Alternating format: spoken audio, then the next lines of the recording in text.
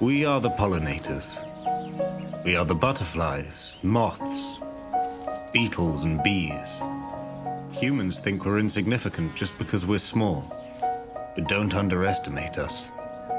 All the plants you grow for food, we pollinate most of them.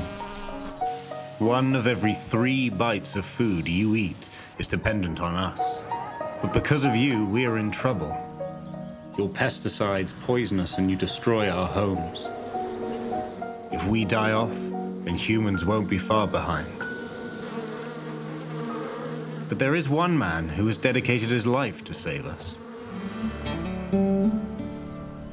2009 Whitley Award winner Dino Martins grew up in rural Kenya and has always been fascinated by insects, which are often overlooked yet play a critical role in the ecosystem. Support from the Whitley Fund for Nature has helped Dino lend the insects of Kenya a helping hand.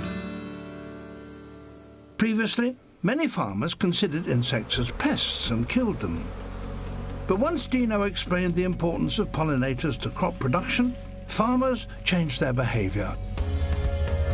By adopting more sustainable practices and restoring pollinator habitat, farmers have increased their yields by up to 10-fold. More than 150,000 people have benefited from Dino's online tools and education programs, building the next generation of conservation leaders.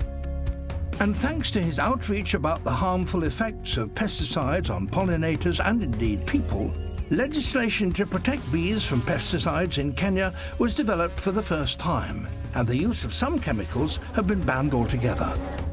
But Dino's efforts won't stop there.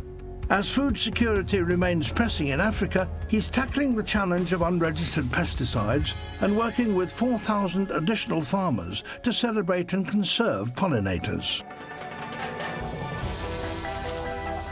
The message is powerful. No pollinators equals no food. In partnership with Kenya's people, Dino is setting the record straight on farming with nature and spearheading efforts to conserve the little things that power the planet.